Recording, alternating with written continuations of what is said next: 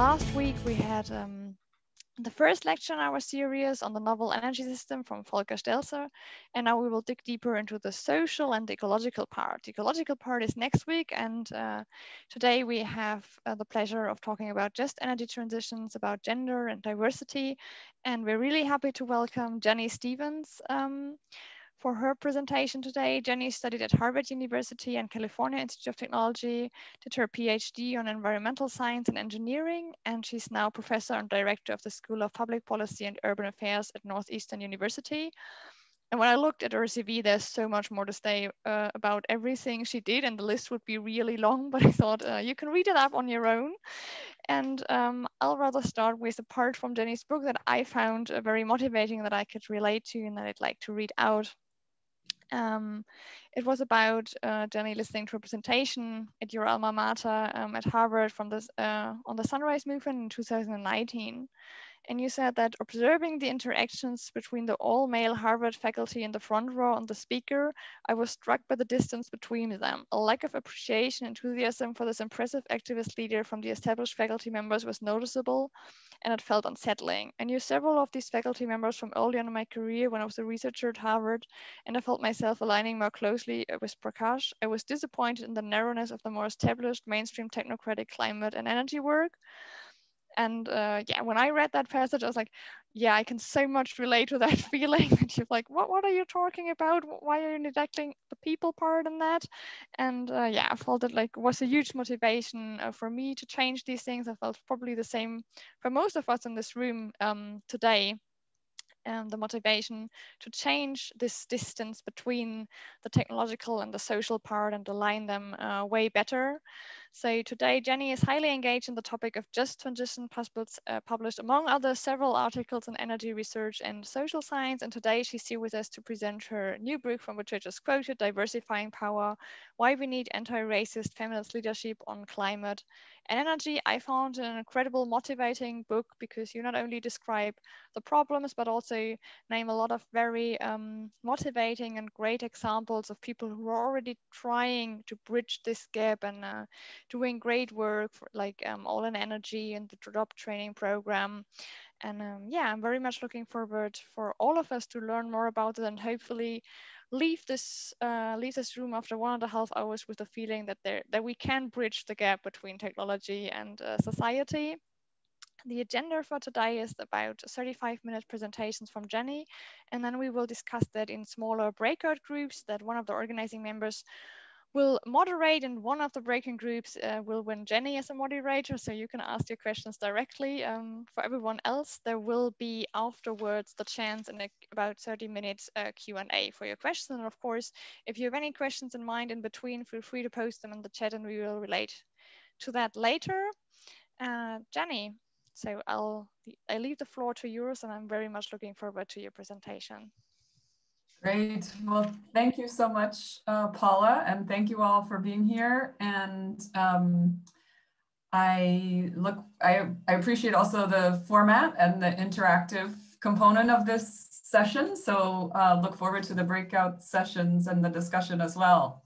Also I want to congratulate you on, well, not congratulate, but acknowledge the importance of this series of kind of beyond technology. And I just recently wrote this book called Diversifying Power, Why We Need Anti-Racist Feminist Leadership on Climate and Energy. And it's really, it's a non-academic book. It's more of a motivating book to kind of give examples of different ways of thinking. And I think really inspire us all to get involved in new and innovative ways of engaging with the climate and energy transformations that are happening. So it's great to have this opportunity to speak about the book, and it's also really a book that came about based on where I am in my career. I've been working on climate and energy issues and sustainability transitions for my whole career, so about the last 25 years. And what I started to realize is that a lot of the mainstream approaches to thinking about climate and energy policy have really not been inclusive, and kind of, if we just keep, and many people still feel like if we just keep trying even harder with the same approaches, then maybe we will make bigger change. And one of my basic suggestions that I am making here is that we need to really rethink how we are approaching climate and energy, and connect our climate and energy policy with social policy, with health policy, with housing, transportation, jobs, economic policy, and with concerns about social justice and economic justice.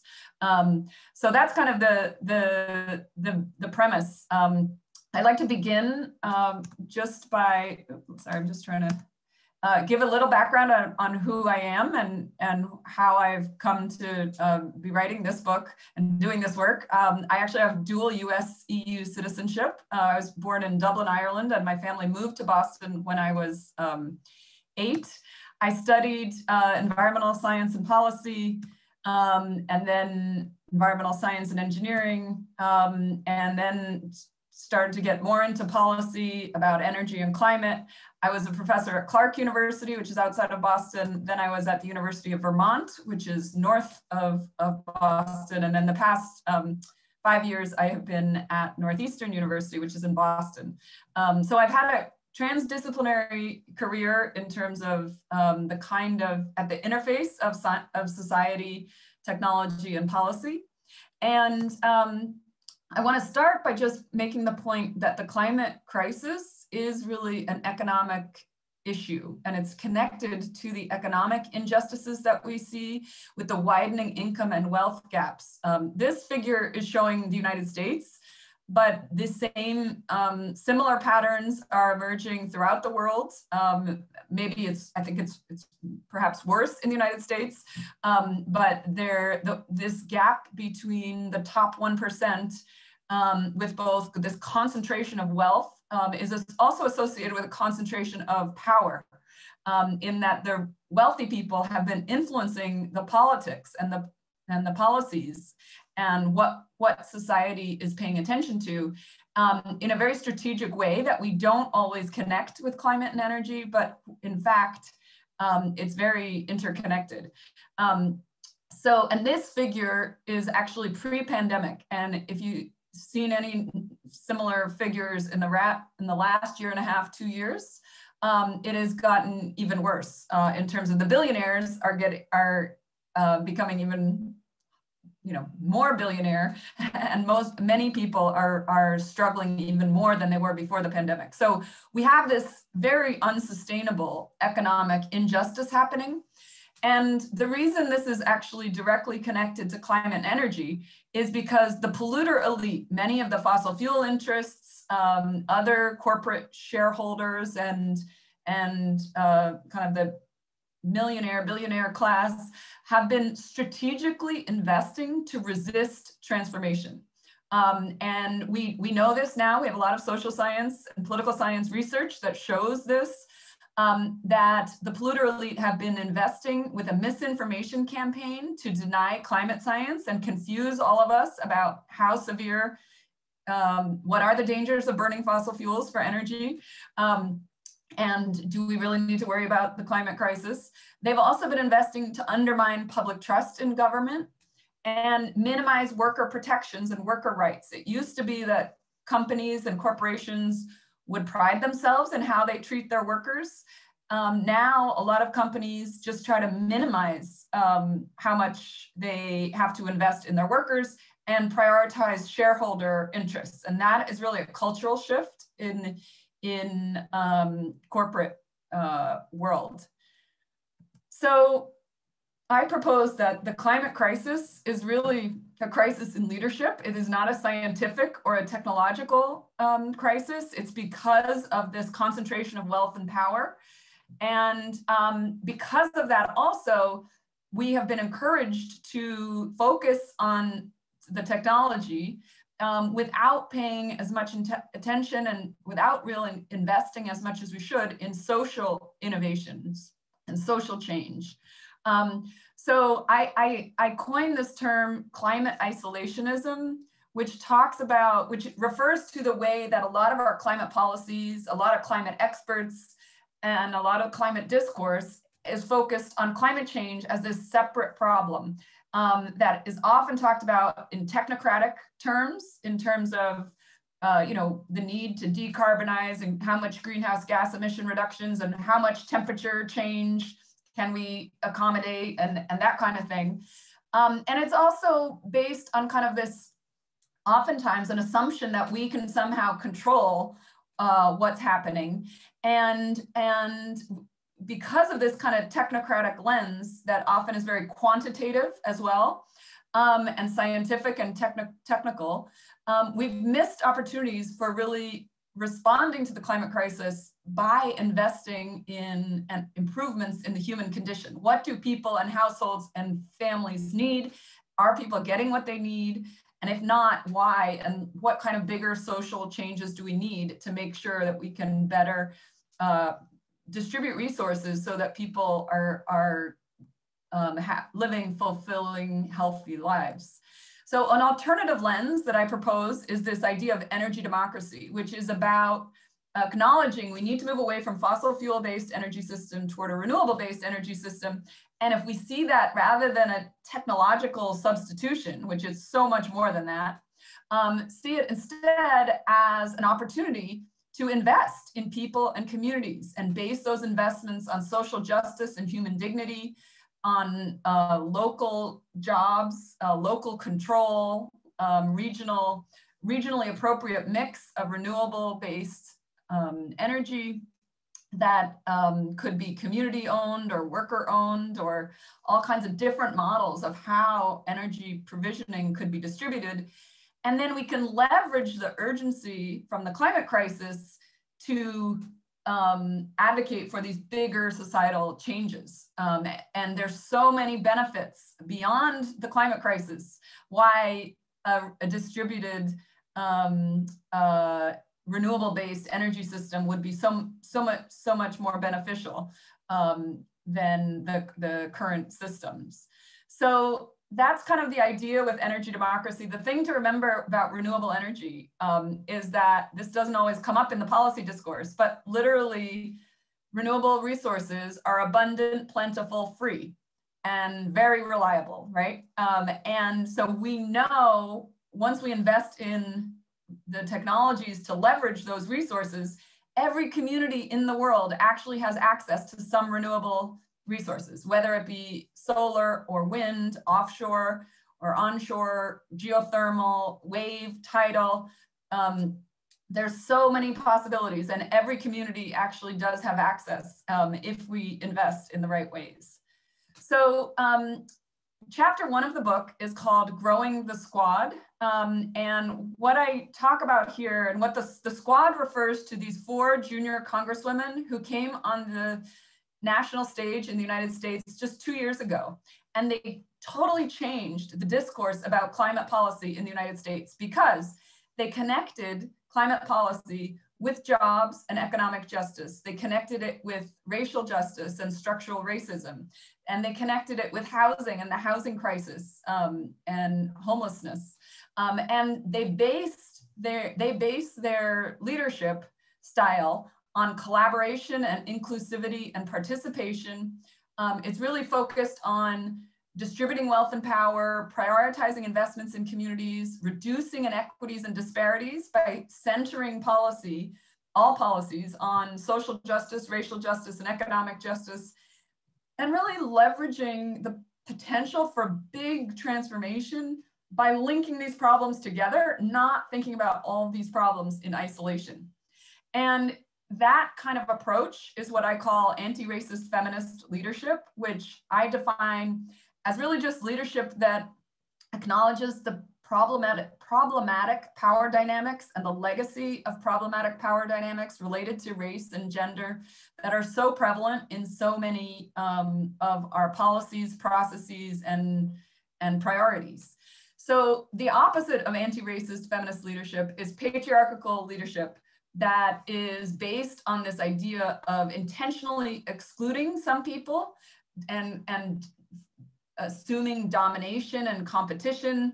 And you can see in this photograph, you know, literally the only people involved and being presented in this photograph are white men. And that's very intentional kind of power that is being presented. And it's about actually concentrating wealth and power among those who already have wealth and power. And it prioritizes investments to maximize corporate profits and the polluter elite, exacerbating inequities and racial and gender disparities. And the only way to sustain patriarchal leadership is to deny all of the systemic problems that we have.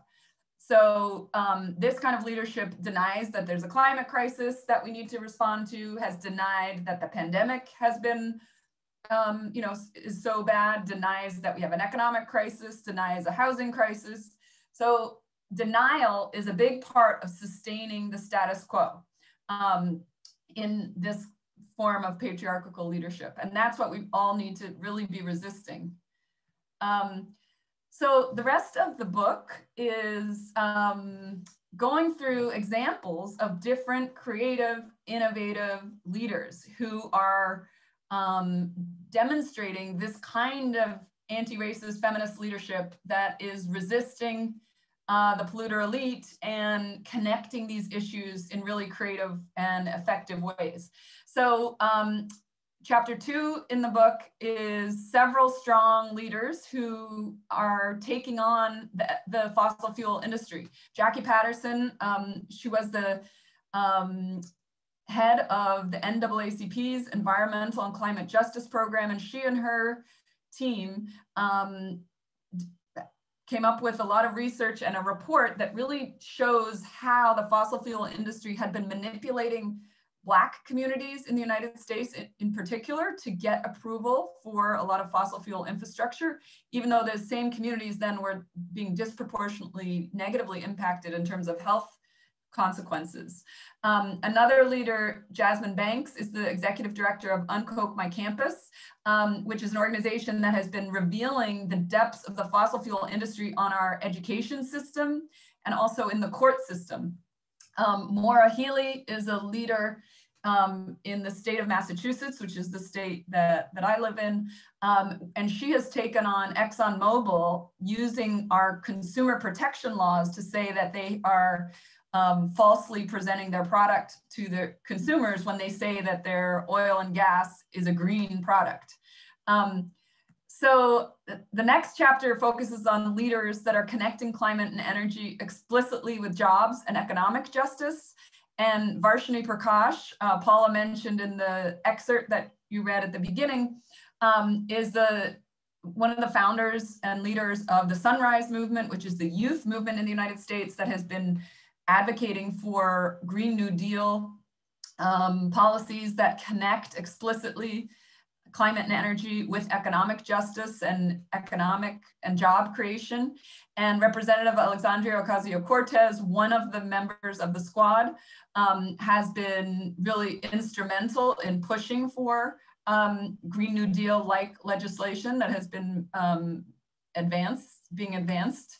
And then I also talk about several leaders who are really not just thinking about creating jobs, but also workforce training and making sure that the workforce training, we have innovations in workforce training so that the jobs that are created are accessible to a lot of different people and communities, not just certain more privileged communities. So Erica Mackey heads up Grid Alternatives, which is a solar installation company, a nonprofit that also trains people in communities that have been underinvested in for too long, both in solar installation jobs and actually installing the solar in those communities. Esteban Kelly is the head of the U.S. Federation of Worker Cooperatives, and he's been really involved in getting trying to encourage and support renewable companies to be worker-owned cooperatives. So really advancing different models of organizations for our renewable organizations. And Rowena Altmos is the head of All In Energy, which is an organization that's focusing on workforce training of energy efficiency jobs, and a lot of not just renewable installations, but there's a lot of opportunities in energy efficiency and improving the efficiency of buildings and other and homes and all of that. So all of these leaders are really resisting the precarity, economic precarity that we've kind of become, some of us, some policies become complacent to this. And the fact that so many people are really struggling economically, especially young people looking ahead in the future, doesn't look good. I have 2 daughters myself, and they young adults, and they're looking at the world ahead, and it's scary future ahead. And these leaders are also reclaiming the positive potential of making public investments, and really focusing on this possibility of restructuring for a much more inclusive future economy. The next chapter talks about leaders who connect climate and energy with health, well-being, and nutritious food for all.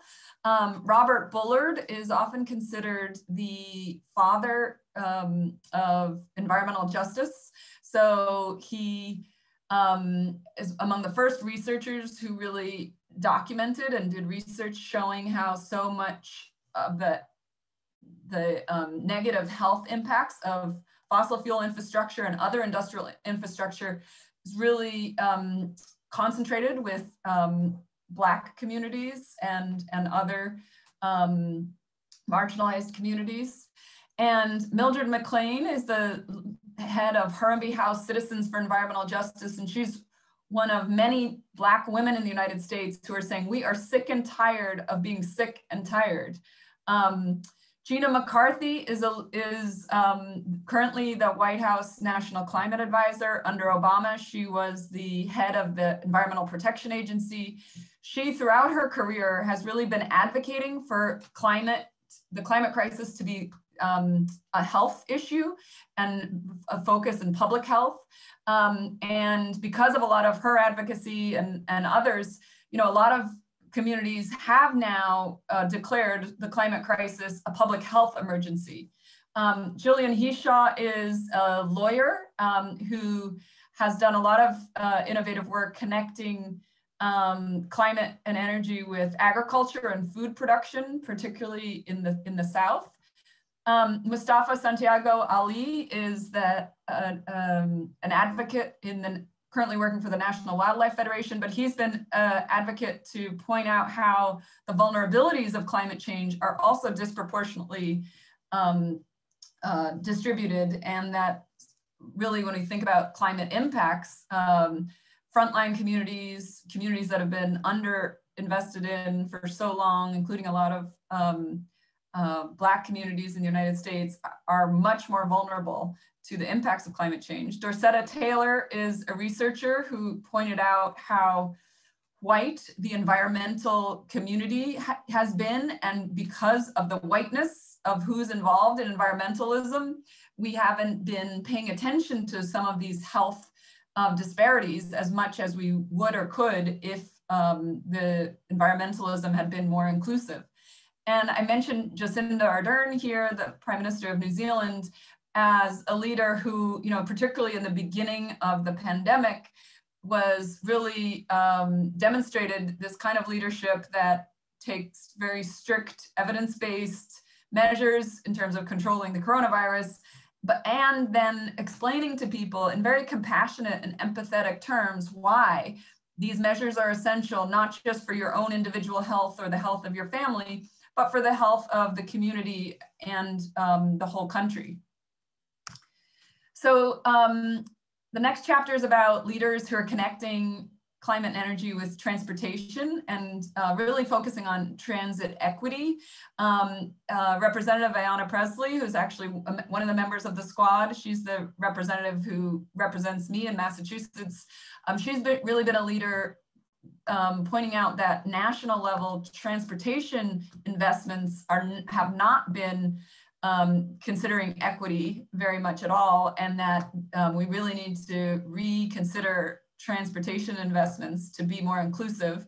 Michelle Wu is a Boston city councilor, and she's running for mayor of Boston right now. And she has a proposal for a Green New Deal for Boston, in which she's proposing free public transportation, in that we have free roads and bridges in a lot of places, but then we expect public transit is often the same price for everyone. And given the huge economic disparities in many cities, including Boston, it's a much bigger burden for low-income people to take public transit than others. So that the idea of making public transit free is really a way to economically open up opportunities for many people. In this chapter, I also mentioned Greta Thunberg as an example of a leader who, particularly with the transportation, she demonstrated when she came over to North America for the climate conferences. When was that? 2 or 3 years ago, I guess now. You know, she didn't take an airplane, right? She sailed across the Atlantic, both directions.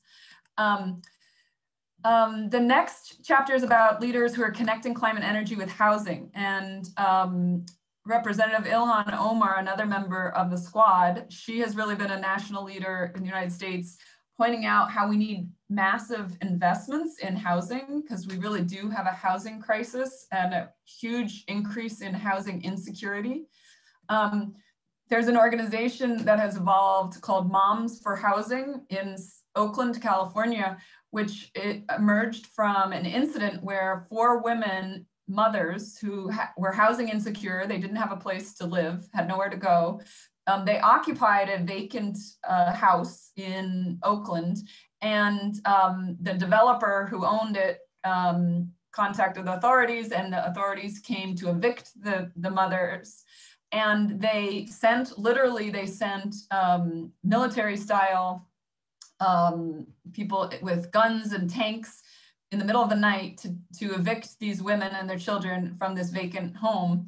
And they leveraged that experience to create an organization called Moms for Housing, which is advocating for housing as a human right, and really elevating the need for major investments in basic housing.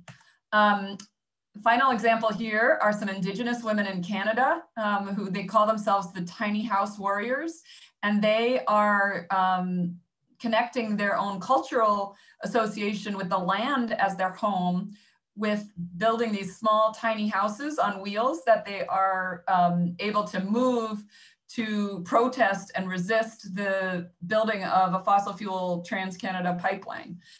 So they are using the home to resist fossil fuel infrastructure.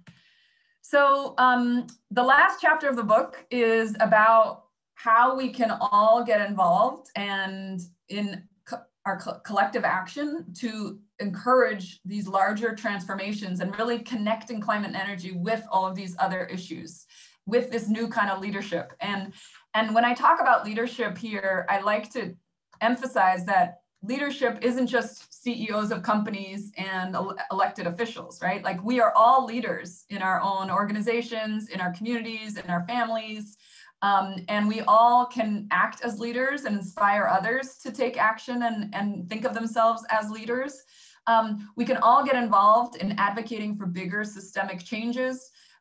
We all need to acknowledge and continue to understand and unlearn the racism and sexism that is so built into so many ways that we interact with each other. So many of our processes, our policies, even the way we do research, all kinds of ways. And we need to be constantly reevaluating and acknowledging and exploring and unlearning those practices.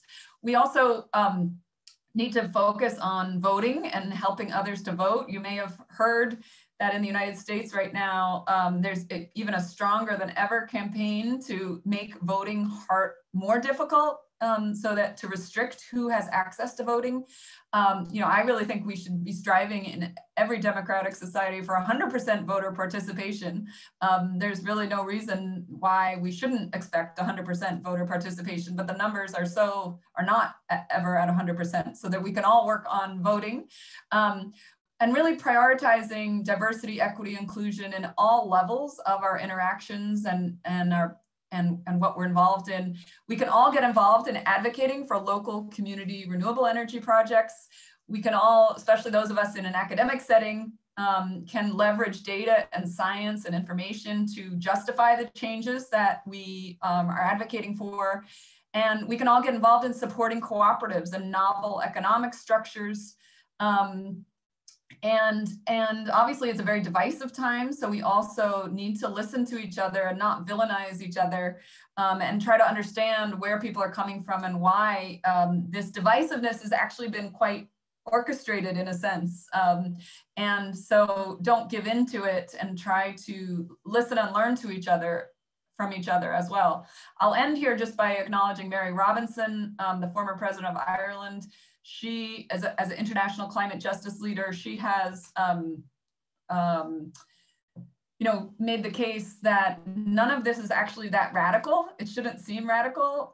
It's actually, if you just prioritize a people's first approach, like what do people need and how can we invest in ways to make sure people are getting what they need, we would be making very different kinds of investments. And I also mentioned here Shirley Chisholm, who was the first Black woman to run for president in the United States in 1972, quite a while ago now. And in some ways we've come a long way since 1972, and in other ways we have not come as far as many of us might have thought we could or should have. So I will end there, and I'll just mention one final point here with my book. All the author proceeds for the book are being donated to the NAACP's Environmental and Climate Justice Program. So if you are interested in buying a copy of the book, it goes toward advancing this kind of work, it's great to have this opportunity to talk about some of these ideas with all of you. So I can stop sharing now, and we can move on to the next section. Thank you.